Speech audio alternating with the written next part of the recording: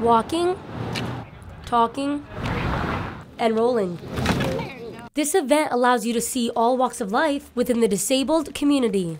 According to Davie McNelly, chairperson of the Athens City Commission on Disabilities, seeing the challenges people with disabilities face trying to get around Athens is a powerful learning tool. A person who's walking can step over a crack in the sidewalk, or if there's not a curb cut, they can just step onto the curb.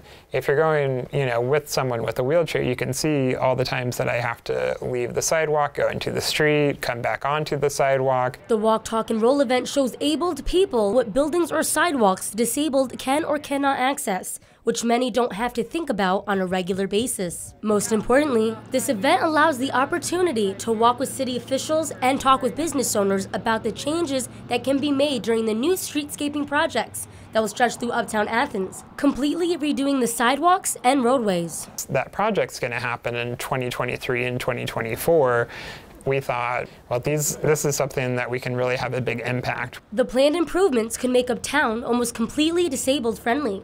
Overall, this event's main purpose was to show off improvements made for accessibility on Stimson Avenue and to, come together and show what I say is the good, the bad, the ugly of what we have in Uptown. With the walk ending at Armory Park for pizza and speeches from Mayor Steve Patterson, there's a lot of growth that we can continue to strive for.